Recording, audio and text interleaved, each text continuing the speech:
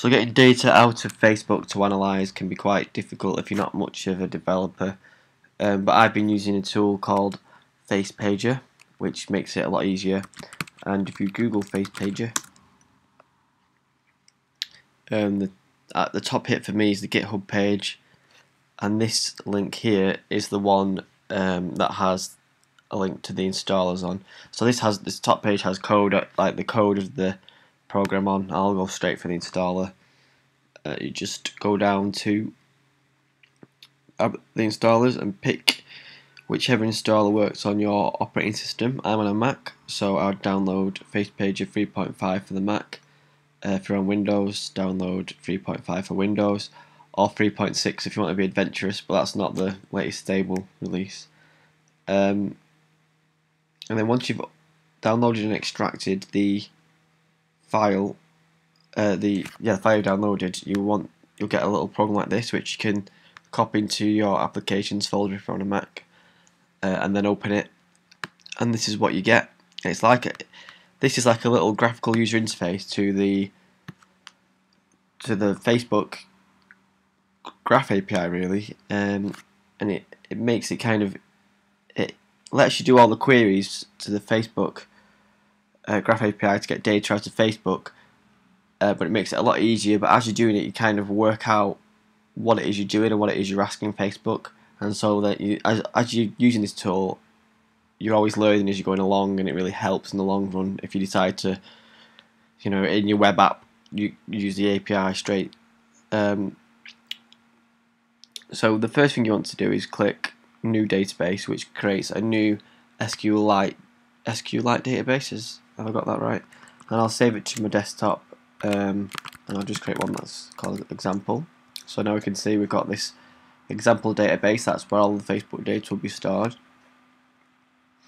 Then you want to add nodes, which are the things you want to explore on Facebook. And if I click that, it'll ask me for object IDs, and we want to add one ID per line. Now the way we find object IDs is if you want to find out about yourself, you just type me. But in this example, I'll find information about a page. And so you just go to Facebook and go to the page, look for a page that you want to explore. So I'll go for the Minecraft page. And the ID is just this bit after www.facebook.com/. So it's just Minecraft in this example. So go back to FacePager, paste that in there, click OK. And now you've got this object ID, and now we want to run queries against that. So down here you pick what service you're using, so I'm using Facebook, and then you can pick the type of resources you want to grab. So I want to grab all the posts.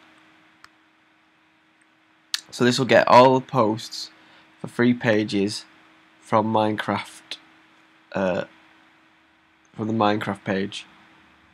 The other thing you need is an access token, and I've already got one here, but because I've already done this step. But if this is the first time you're doing it, you won't have one. And to get one, you just click log into Facebook, and then log in, and the app will do it for you. It will create the access token and put it in there. So once you're ready, just click fetch data, and this little thing up here, this little bar starts going to letting you know it's doing something. And then when it's finished, it should have some stuff in the logs telling you that it's done stuff. But you should notice there's a little arrow next to Minecraft now, and that's because I found the posts from that ID. And if I click down, you'll see them all. And so there's lots of data here about the posts, such as what the message was in the post, what type of post it was, a link or a photo or a video. Now if I just wanted to get one type, like just videos, instead of getting user posts, I could have just done user videos down here. But that's not a problem, because I wanted them all. And now You can click that to see more information in there, or if you're a developer you can copy the JSON to the clipboard and do stuff with the JSON. What you can do though is drill further down, so maybe for the first 3 of these I would like to get all the comments on those posts.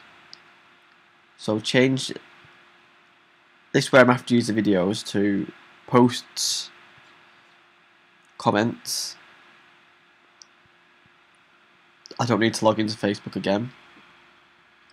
Just click fetch data.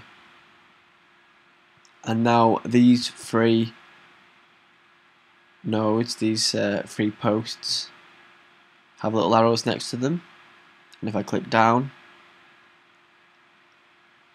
I've got all the comments. So someone's saying fuck the NSA, someone else is saying, God, these comments are just nonsense, a lot of them. But that's Facebook for you. So these are the comments on that post. Now you can look at this in FacePager. You can explore the database if you're kind of a techie kind of person, but the database won't be structured like this. Basically there's a row in one of the tables which just has the JSON in, so it's just like working with the JSON. But the other thing you can do is export that to CSV. So say I want all these comments, I just select them and then press export data. Now that'll export to CSV. I can type, call it whatever I want. I'm saving it to the desktop. Click save, and there is the CSV of all the comments. Now if I open a text, now so that you can open that in Excel or whatever, but if I just open a text program,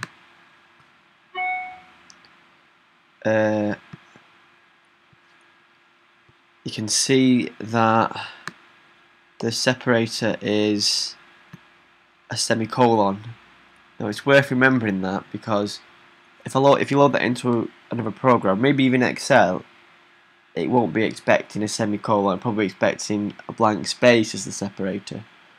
So when you load that into a program, like for example I'm loading it into R here, sometimes there's an option to pick the separator. So here I've got separator equals semicolon. That's just something that's worth remembering, I think. There's lots more to do in FacePager that I've not got my head around. It's kind of an easy way. So this is kind of an easy way of helping you learn the RESTful commands to get stuff out of the Graph API. There's parameters down here built in. You can create your own custom tables, which I've not really got up to yet. There's all these presets like get the last 500 posts, get all Facebook profiles, or there's other stuff here for YouTube as well and Twitter, and I've not really got into that. But then you can, once you've got used to these, you can create your own presets, your own recipes, do stuff quite easily. It looks like quite a good program, so I'm going to go and get into it a bit more. Looked very good. Not many people seem to be using it. I don't know if that's because there's a better tool I don't know about, but for me it seems like it's a nice little way into the Graph API that doesn't scare you off with things like access tokens, API keys or stuff like that. So I think it's a great tool.